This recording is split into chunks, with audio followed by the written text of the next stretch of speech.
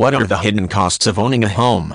Some hidden costs of owning a home are homeowner association fees, the cost of garbage collection, and surprise repairs.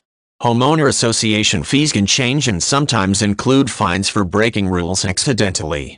Garbage collection is often a requirement, but it is difficult to estimate how much garbage a household will produce. In addition, repairs are usually the biggest hidden costs of owning a home, especially an older home with problems underneath the floor or behind the walls. Homeowner association fees are a known responsibility when owning a home in a neighborhood operated by an association.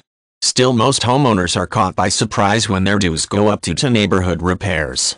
If lamp posts, park benches, or other mundane items offered to homeowners are in need of repair, the total cost might be split among all homeowners in the association.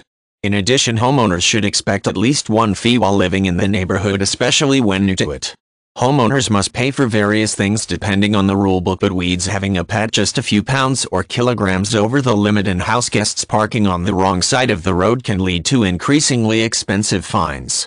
Many neighborhoods around the world have curbside pickup for garbage collection. This service is not free, and the cost of it can double if a homeowner has more garbage than can fit in one garbage can. In addition, depending on local law, the homeowners might spend more time sorting garbage from recycling.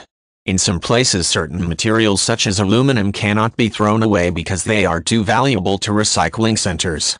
Throwing such materials into the wrong bin can lead to fines if the worker notices. If buying an older home, the cost of owning a home can go up significantly due to necessary repairs. It may be possible to ask the buyer to fix certain problems, but sometimes problems are spotted or occur after the purchase. Leaks, electrical problems, and heating and cooling system problems must usually be fixed as soon as possible. A leaky toilet or bathtub can seem relatively harmless for a few weeks, but the floor beneath the fixture or the wall behind it can rot, costing the homeowner even more in repairs.